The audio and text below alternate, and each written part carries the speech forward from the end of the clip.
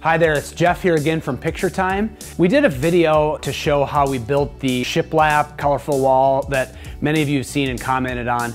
And we also did these barn doors behind us, and a lot of people who have visited our home when we refinished our basement have commented that they love the barn doors. My dad and I actually built them, and a friend of mine is refinishing his basement. His name's Matt, and he wants to build barn doors just like ours, so I'm gonna show you how we built them.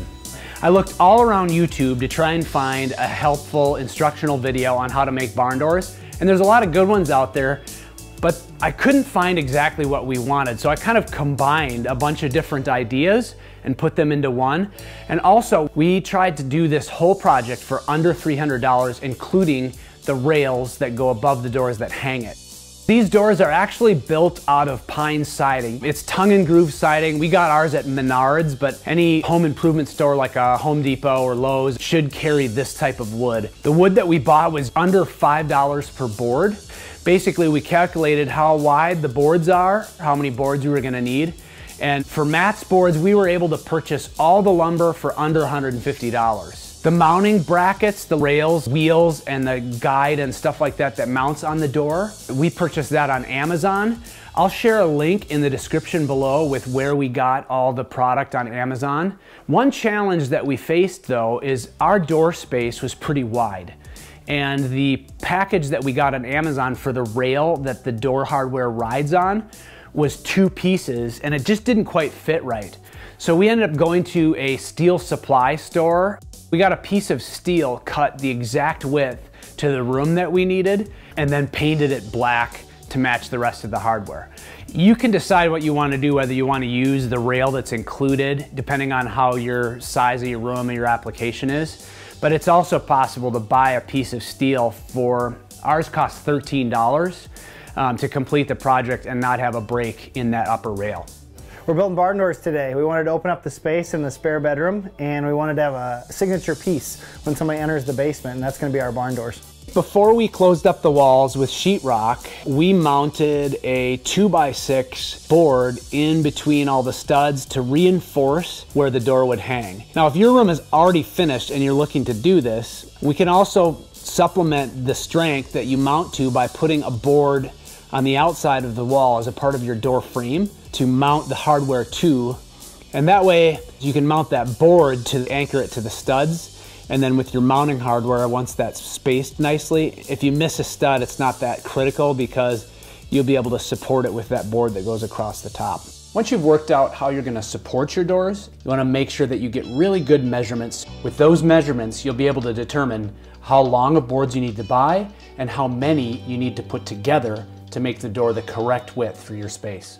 We're probably gonna overlap an inch or 2 on the top and leave about 3/4 of an inch on the very, very bottom so that doesn't rub on our floor covering. So Jeff and I already picked out the boards that we wanted to make sure those are really straight. Brought them into our room for a couple days to make sure that they reacclimate to the humidity levels that are in here. So we should be good with the boards. We're gonna lay those out tongue and groove style here. This is the first one. With board selection, for me, I want a really knotty and consistent look on the door.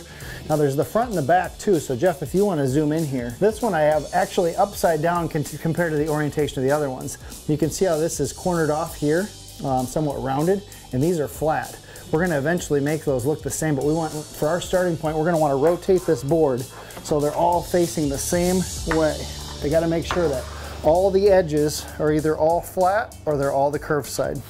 This is a step you don't have to do, but it's a step that's preferred to make the front of the barn door look the same as the back. We're simply gonna take a router and make the other edge tapered off.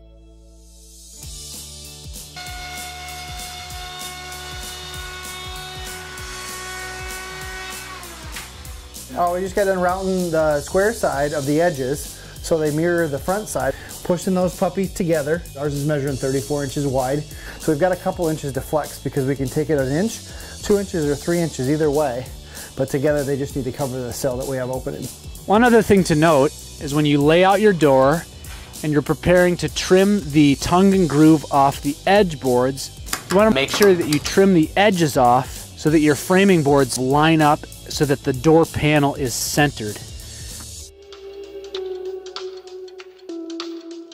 Okay, so next what we need to do is we need to trim some edge boards. 32.5. For the edge boards, we used the same exact lumber that we used to build the actual door panel, but we trimmed off the tongue and grooves off of each side. We made one cut with the table saw at 4.5 inches, and then turned the board around, and the second cut at 3 7/8 of an inch. So all the edge boards, or the framing boards, were 3 7/8 inches wide.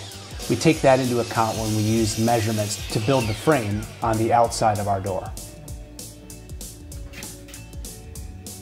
One of the other things we like to point out is what kind of screws we use to fasten everything. We opted for the square head. We went with 1.25 inches so that it doesn't punch all the way through.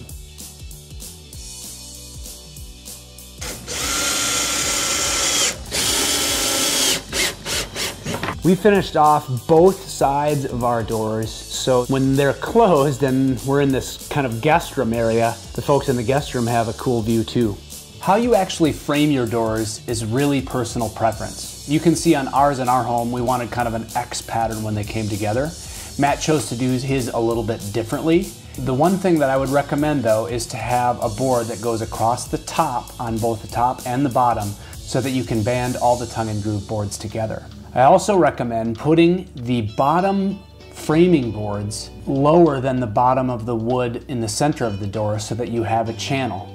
We made a channel in the bottom, then we made a little steel L bracket and mounted a piece of oak under there to ride in that channel. That way, when the doors slide open and close, they don't wobble or sway or bang up against your wall. When you're cutting your cross boards for framing, you can use a specific measurement and make sure that you get your angles cut just absolutely perfectly. What we did was lay our trimmed framing board across the door, and then we just drew a line where we wanted to make the cut, and we cut the cut at the top and the bottom of the crossbar with our skill saw. The gaps aren't absolutely perfect, but it's a barn door, not a piece of fine Amish furniture. One of the last steps to get a really nice smooth finish, and so you kind of clean up the door. We use the belt sander for that, and then we'll go ahead and come back with the hand sander for everything that's in between. My dad and I used a router on the door frames in the middle. You don't have to use a router, you can use a palm sander and just smooth those corners off. But then I recommend giving a nice sand with 120 to 300 grit sandpaper just to smooth the door finish off really nice before you stain and varnish it. As far as finishing your doors goes, it's really up to personal preference. On our doors, we used a Minwax Jacobine stain and then came over it with a fast-drying polyurethane clear satin varnish. You can paint the doors, you can stain them, you can stain and varnish them, you can leave them natural wood. It's really totally up to you. Matt's going with a classic gray, and then we'll come back over the top with a clear satin poly. Well, Matt, those doors sure turned out great. Thanks for watching this project. If you like this project and others like it, please like, please share, and please subscribe. This channel is dedicated to making memories for your family. We love to travel. We have a lot of cruise videos and tours and stuff on this site, but also the idea of finishing off spaces in your home where you can make memories with your family, and that's what we're committed to.